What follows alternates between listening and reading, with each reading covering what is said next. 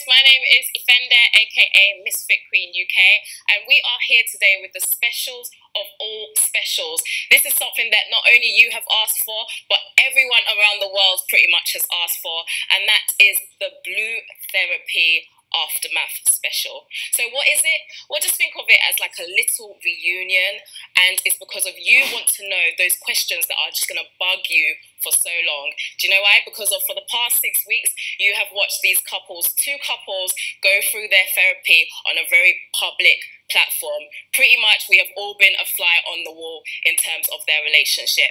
You know and love Deborah and Jamel. You know and love Paul and Chioma. Do they work together? Well, we'll see. And we are going to discuss everything with them that you want to know. So, before we go any further, I have to introduce my first amazing guest. Hello, Deborah. Hey. Hello, Jamel. Hey, what's going on? How are you? Amazing, we're here. Good. And you look good as well. Can I just say that? Thank you. Thank you. So, to describe you guys, I would say you're like the modern, I don't know, like you're that funky fresh couple. Sorry, I'm a bit old, so that's funky fresh isn't really a thing. It's not really a thing. But I know, Deborah, you're all about getting that bag.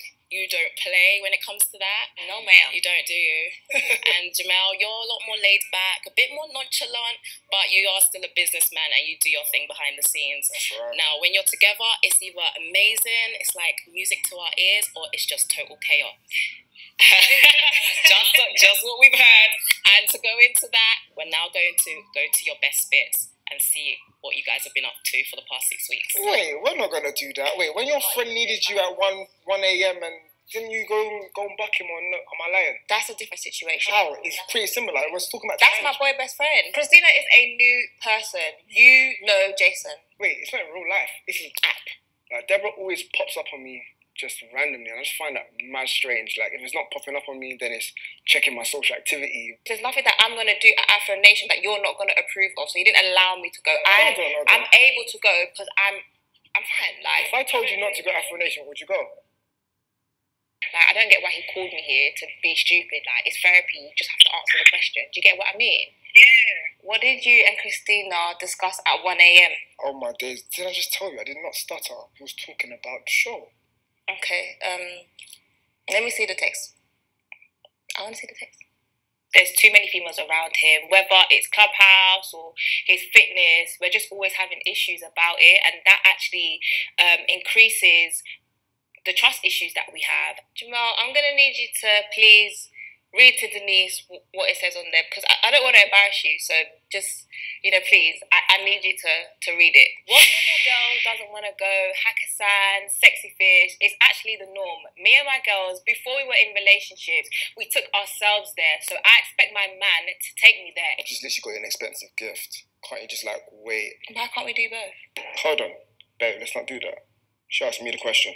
What, Clubhouse buying me gifts? Yeah, if I'm making money and monetizing off it, of course it's a problem. I will hold up my end of the, relationship. It's up to you as a man to get us there. That's just my view. She told me that when she addresses the situation, she's able to acknowledge it and he just moves on. Do you get what I mean? I couldn't care less about your friend's boyfriend, this and that, blah, blah, blah. Well, maybe you should chat to him a bit more. Deborah does this thing that I actually hate. Like, she loves comparing me to other people, other guys. Honestly, just needs to stop. It pisses me off so much, It's important that people are honest with themselves and with each other. So, on that note, Jamal, I need to see the last 3 text messages in your phone. And you can do the same to me. I don't know why he doesn't want to bring me around his family, but it's definitely shady. You haven't even tried or seen me in that setting to prejudge and now say that because I'm loud, I can't meet your family. Babe, I know you.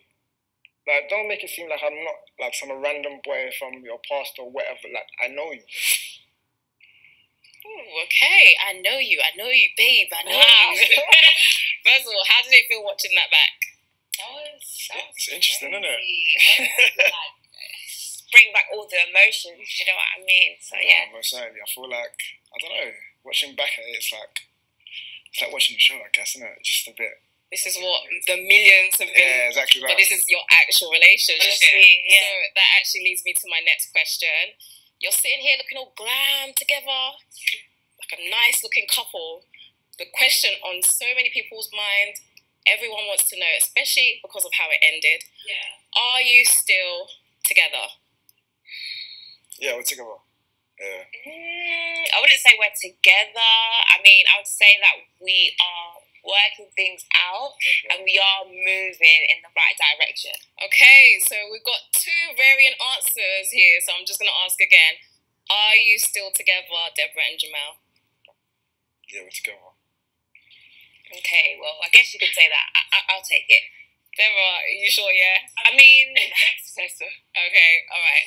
Okay, so the question is then, if that is the case, which is great news, by the way, from how we saw it end, I think it's more than fair to say that it was very, very, very rocky, tense, struggle life, struggle relationship. But now here you are. How did you get from there in episode 6 to where you are now? Do you know what? I literally had to take a back seat and just kind of like analyze the situation and see, you know, what part I could have played in, you know, Jamel, you know, stepping out in our relationship. And I think when I came to terms, I had to really come to terms with it, and that allowed me to kind of like move on and just, you know, yeah. Right. Okay, that sounds very mature. I guess I think we spoke a lot on transparency as well. And obviously, giving her my phone password and stuff to help her trust me. Okay, so she has all the passwords. Well, I've got 2 phones, but obviously she's got 1 password to 1 phone. So yeah. Okay, how does that make you feel, Deborah? 1 password, 2 phones. I mean, I don't know. It's a business anyway. So. Okay, yeah. There goes the word, isn't it? Yeah. I mean, well, yeah. You know, it is what it is. I feel like I've become a little bit more laid back. And yeah, it is what it is. Okay, perfect. Okay, right. And talking of business, Jamel, we know how you are in terms of Clubhouse. Just a quick reminder. We heard Clubhouse a lot during all 6 episodes. That's every single episode. Clubhouse. And there was a name that was linked to that, and that is Christina. Yeah. So Christina is like, I don't know, your business partner? I don't know. Okay, if we're going to talk about it now, Christina is just Clubhouse friend, I guess. We're not even friends really and truly now. We don't speak. It's what it is. We're just Clubhouse, I guess. So it's fizzled? Yeah, completely. Okay. Fair enough. There was a bit of an issue because she would call at questionable times. What times? Like 1, 2? Is that right, Deborah? Yeah, early hours of the morning, inappropriate. Early hours of the morning. So I'm going to bring this to Deborah. Does that still happen? The late night calls, not even just from Christina, but from any other business partner or business friend? I mean, you know, Christina can stay in her corner. Okay, I don't want to give her any airtime, so I don't speak about her. Yeah. Yes. Okay. Fair enough. And then in terms of other people calling, does that still happen? Majority of the time my friends on D&D, so no one can get through to me anyway. That's that. But do they call? I mean, me and Jamel, we don't spend 24 hours together all the time. So from what I know, I don't feel like he's getting all these calls and stuff from people that he don't know. But, you know, it could be happening, but who knows? It's not happening. Okay. And Jamel, something about Nigerians being loud, and you're Ghanaian, Deborah's Nigerian. So the thing is that we know from the episodes that Deborah has not met your parents yet. That's true. Right. So have things changed since the season has ended? I know you're still working on your relationship, but have things progressed towards that? In terms of parents, no. Not just as yet. I feel like we still got things to work on within the relationship before she meets my parents. Okay. Am I open to her meeting my siblings first? Probably yes. Okay, siblings first. Yeah, definitely first. So stepping stones. So yeah, cool. I agree, actually. I think I'm overthinking it because I can meet anybody at any time. Do you know what I mean? However, I just feel like he's right. We do have things that we need to work on in our relationship, and so for that reason, I feel like we need to work on what we have going on first, and then we can think about meeting families and taking it to that another level. Exactly. Yeah. Okay, it seems like you're in agreement about it now. This is amazing. I mean, I'm accepting, it is what it is, So, okay, I'm just going to pick my battles now, let's say. Right, all right. As a woman, you know. All right, so, okay, let's give a scenario then. Family party, how we do, food, jollof, whatever. And it's like, well, obviously that's your girl. Yeah. But it's the whole family there. Is Deborah coming or not? I think that's a conversation for me and Deborah to be had. No, ask the question though. Wait, really? Because I just really overthinking it. Personally, now, wouldn't make sense. But obviously, as time goes on, I'm sure we have that conversation, right? Okay, fair enough. Yeah. So if it happens, it happens. If it happens, it happens. Okay. You just never know what tomorrow brings. That's what it is. Fair enough.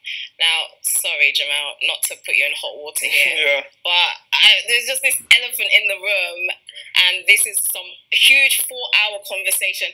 At the end of the day, we all watched it on the episode where you were hesitant towards telling Denise something, and it's like, what's going on? What is it? You had a 4-hour conversation with your ex. That's correct. That's correct. Yeah. And the thing is that the nation and all the people watching this, we're not quite privy to that conversation. We don't know what quite happened. So are you ready to talk about that? I don't think I really want to open any wounds. No, go on. It's all right. You know, we've moved on, so... I guess so. 4 hours is a very long time. Let's just be frank. We all know that. Tell me about it. We're trying to be fair here. This is your platform. What happened in those 4 hours? So, in those 4 hours, we spoke for about 3.5 hours to be exact, and then one thing kind of led to another. It kind of got intense. I think when we met up, we thought it was going to be very simple, or just like talking about closure and stuff like that, which low-key was unacceptable. But Low key. okay, high key, yeah, unacceptable. But yeah, just things kind of just escalated. Okay, I hate to stick it on you even more, but I'm just going to go off what I want to say. 4 hours, closure, and you've been in a relationship for how long now? At that point? At that point, we were together for a year. That's what I thought, yeah. So, okay, you're kind of beating about the bush just a little bit. You're still not quite giving us the tea. What happened in those 4 hours? So I'm just going to ask you straight. Did you have sex with your ex? Yeah, I did. Okay. Yeah, I did. Right. I'm not proud of it though, but you're not proud of it. Well, you already knew that. The public at home didn't. How do you feel it now even being out there? It's actually crazy. It's a tough one to swallow. I feel like, I don't know. Obviously, you know, we are trying to move forward from this, but yeah, I don't know. No, we're still talking about it, and obviously trying to regain our trust. Obviously, as time goes on, we should be able to, I don't know. Like, I actually can't believe it. Like, I don't want to get into it at all, you know, but I can't believe that he'll do that to me. Obviously, you know. It's a one-time offence, personally. Well, it won't happen again, so. I just feel a bit stupid, you know, because I didn't listen to my gut feelings. Like, I knew that he was doing something wrong, but I just didn't trust, you know, how I was feeling. So it just made me feel like, you know, really stupid by kind of like letting him train his ex, you know, even though I wanted to just not be too controlling. So I gave him the opportunity to train her, but it's like, at the end of the day, look what's happened. So yeah, I know that's a sad thing to even say, and obviously it's out there now. But during that time, I believe you did have a good support system after the show ended. Someone that has come up quite a lot for you, Deborah, is your best friend, Mansa. That right, isn't it? Yeah. Look at you. You're smiling as soon as her name is mentioned. Yeah. So Mansa is actually here, as you know.